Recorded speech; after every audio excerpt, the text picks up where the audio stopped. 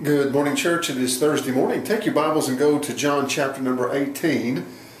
And we see that Jesus has been in the garden. He has prayed with his disciples, and now it's time for his arrest. Now, what's important to note out of this passage is how meticulously God planned out Jesus' life. It's amazing that if we just understand this, that God has everything mapped out in our lives and we don't have to worry about anything. Everything's going to transpire just exactly the way God says it's going to happen. We need to just relax and to trust God and to follow His perfect will. And if God had that kind of plan for His Son, Jesus' life, certainly He has that kind of plan for our lives. Our lives are mapped out. And sometimes that means that we have to suffer things we don't want to suffer. We have to go through trials and tribulations, troubles, difficulties, that really we don't want to have to do that. And yet, for our Father's glory and for our good, for a purpose, we have to do those things. So it's time for Jesus to face the cross, which means also He's going to be denied, He's going to be betrayed, there's going to be things that are going to happen, and Jesus is going to just take it, if you will, like a man. He's going to accept it and say, hey, this is my Father's will. Leave everything in His hand. Well, in chapter 18, verse 1, it says, when Jesus had spoken these words, He went out with His disciples over the brook Kidron, where there was a garden, which He and His disciples entered. And Judas, who betrayed Him, also went to that place, for Jesus often met there with His disciples. Then Judas, having received a detachment of troops and officers from the chief priests and the Pharisees, came there with lanterns, torches, and weapons. Jesus, therefore, knowing all things that would come upon Him. Jesus knew all that was about to happen. He knew that this was the Father's will. He went forward and said, whom are you seeking? So remember this detachment of troops, and sometimes we think that detachment would be even upwards to 500, maybe even more soldiers. Now maybe it wasn't that many on this occasion, but they had a goodly number of troops there. And Jesus walks up to them to accept His fate because He knew this was the Father's will. And He asked them, who are you looking for? And then here's what they said in verse 5. They answered Him, we're looking for Jesus of Nazareth.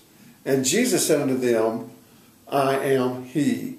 Now, if you've got your Bible out before you, you'll note that the He there is in italics.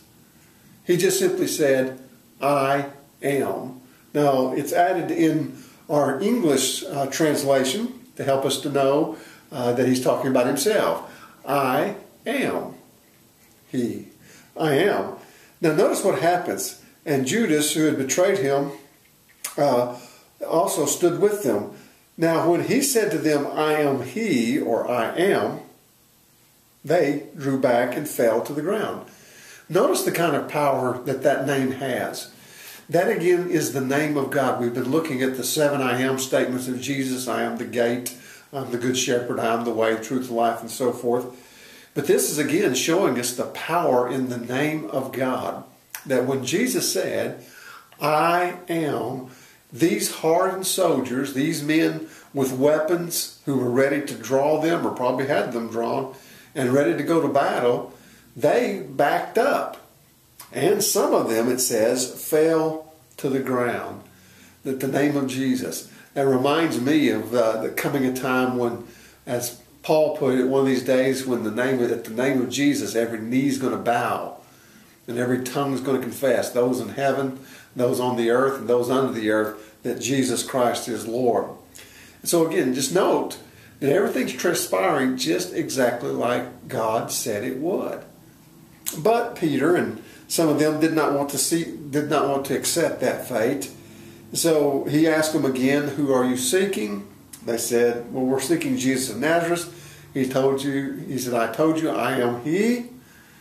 Therefore, if you seek me, then let these others go, that the saying might be fulfilled which He spoke. Of those whom you gave me, I did not lose one.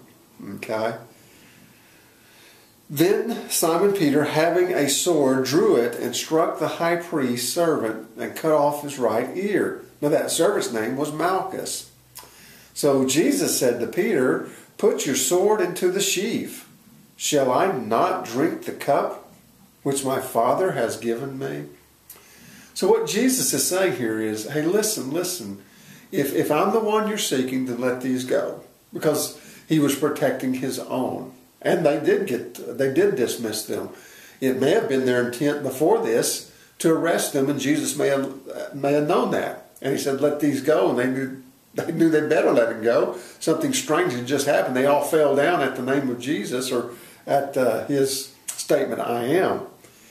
And Peter fighting against the inevitable, kicking against the prick, if you will, wanting to change things to suit him, because he did not want Jesus to die. And so he takes out a sword and he goes to fighting. And at least we've got to admire his bravery at this moment. There's just a few of them and a whole lot of soldiers. And Peter's thinking, hey man, we can win this thing. Jesus is on our side. But Jesus wasn't on his side at this moment. He had stepped outside the Father's will. So listen, whatever comes our way, we don't have to accept everything bad. I'm not saying that. But if we know that God's will is being done and we're doing exactly what we are supposed to be doing, we've prayed about everything, and difficult things are coming, then we just need to simply accept the fact that God is working out his will in our lives. So today, go forward knowing this.